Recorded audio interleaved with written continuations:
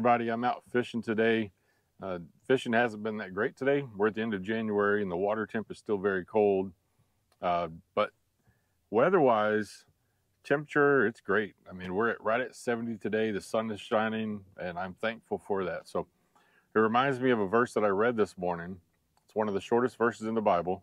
It's 1 Thessalonians 5:16, and it says, rejoice always. 2 words. Even I can remember that. Rejoice always. Now, the following verses with that is pray without ceasing.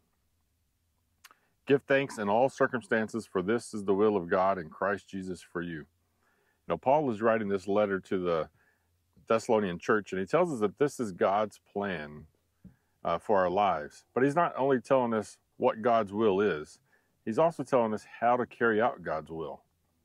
And in this instance, it's 3 things. Rejoice, pray, and give thanks. Those 3 things. Rejoice, pray, give thanks. Have you ever been around someone who is always positive no matter what the situation is? I have, and I'm going to be honest, at times I was annoyed at that. I'm thinking, how can you be so positive when these bad things are happening to us or to you or around us? And so it just baffled me. But these verses I read, rejoice always, pray without ceasing, give thanks in all circumstances. Let me say it again. Give thanks in all circumstances, for this is the will of God in Christ Jesus for you. Paul's not writing and telling us to be thankful for everything. He was saying be thankful in everything.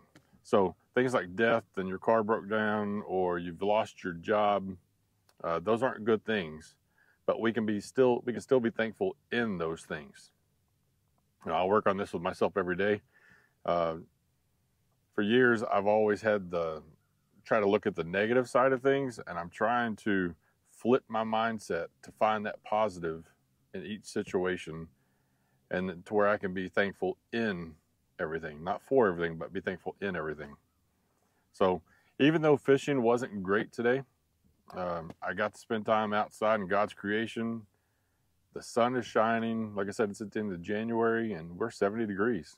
I'm thankful for that. So it's amazing. Let me say a prayer. Father, thank you for the time I get to spend outdoors in your creation. Help us keep our minds on your Son, Jesus.